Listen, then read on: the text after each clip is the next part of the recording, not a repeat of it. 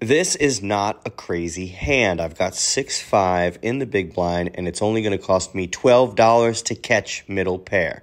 I'll check with my giant Stanley Cup card protector, and nobody even wants to look at the board. And I'm going to check again. I've got 3 6s, and inside I'm going, somebody bet, somebody bet, somebody bet, and Kamikaze makes my wish come true. He bets out $40 into a $60 pot. No one else is going to call, but you know I'm calling right away. We're going to see a river here. Heads up, just Kamikaze and I. And the river is another spade.